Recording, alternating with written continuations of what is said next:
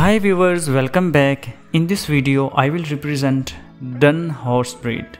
A dun horse rates a solid 10 for fleshy and unique. These horses can be identified by their primitive markings such as dark or black zebra striped legs, a dorsal stripe, black edging around the ears, a black shadow like a mask, and a stripes on the withers.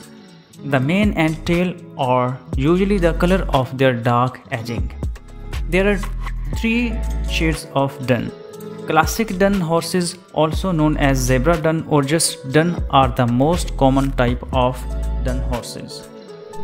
Classic duns have a bay base coat color, and these horses can range from a pale tan color to darker tan. Classic duns have all the black points.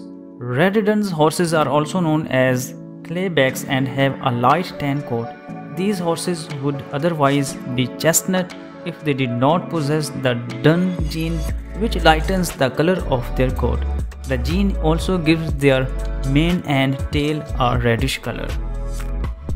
Grola or Grollo is a color variety of dun, a coat color of horses recognized by tan grey hairs on the body with dorsal stripes on the back and black point coloration on the lower legs, mane and tail. Grola horses carry the dun dilution gene along with the black gene and possesses mouse-colored hairs gene.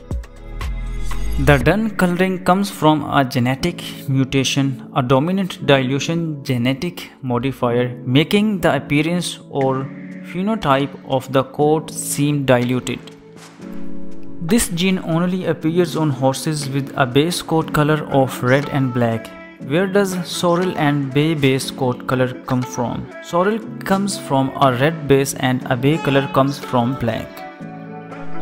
Other horse breeds that are common to be a dun color are American quarter horses, Icelandic ponies, Highland ponies, and don't forget Mustangs. So viewers, if you like this video, kindly subscribe to this channel.